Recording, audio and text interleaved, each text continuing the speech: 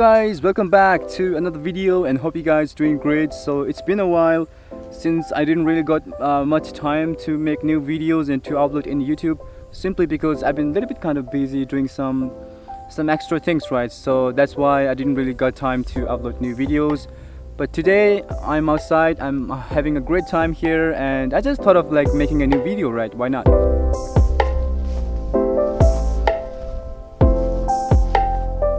If you guys are using this Technicolor Cinestyle picture profile, then here's a quick solution for how you can really change the flat looking profile into a Rec 709 looking footages.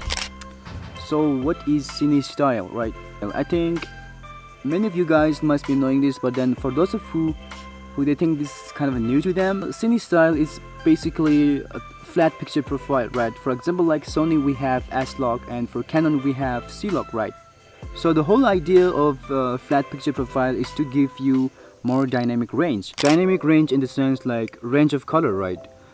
Especially while you are doing color grading, you have more flexibilities towards the colors, right?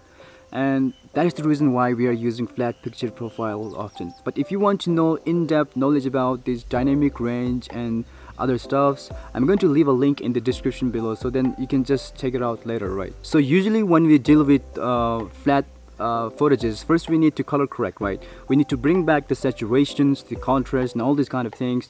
And the second thing is to do color grading, right? The look that you want to create, right?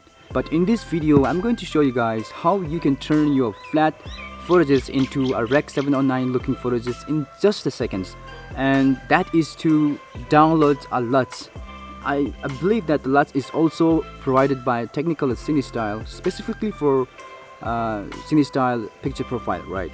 So the link is in the description below, so you can just download it and then, you know, load it up in your software and you're ready to go. So I'm going to show you guys some example, right? A few clips that I shot on this Canon M50, which doesn't comes in with inbuilt flat picture profile, and currently I'm using Cinestyle picture profile, and I'm going to show you guys some example, right? Alright guys, now we are in Adobe Premiere Pro, and here's the short clip that I shot while I was playing with my little cat here. And as you guys can tell that the footage itself looks pretty flat, right? This was actually shot on Canon M50 using the Cinestyle picture profile, right? So usually what we used to do is that we go to the color panel and then we start tweaking those tools, I mean like color correcting them, right? So first what we need to do, we have to show the lumetri scopes. So you look at the color scope and then you start tweaking those settings and to color correct them, right? So here's a quick solutions, as I told you before. So you need to go to the input Luts. This is the basic corrections, not the creative section. You need to go to the basic corrections and browse, or just simply here I have already loaded the Cinestyle to Rec 709 Luts in the Adobe Premiere Pro Lumetri sections, and so here is the option here. So you click on that and look the difference, right? Before and after, without doing any tweaking all those adjustments and doing all by yourself. There's a very quick solution that you can turn your flat profile into a Rec 709 looking profiles. Now this might be kind of a personal choice. I mean like if you normally do all the color correcting by yourself, then you might not have to deal with this kind of thing. But then for those of who really want to do things in a very quickly, and then I mean like if you're busy and you really need to do the task on time, then you probably this is very helpful, right?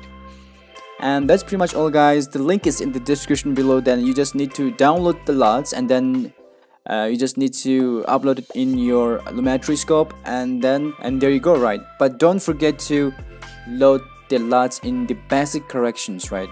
Not in creative sections. And that's pretty much all guys.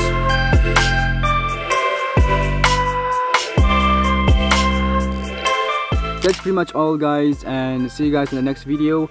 If you're new to this channel and still watching this video, consider subscribing. It helps a lot to me, and it keeps me really motivated to create more content like this, and I really appreciate that.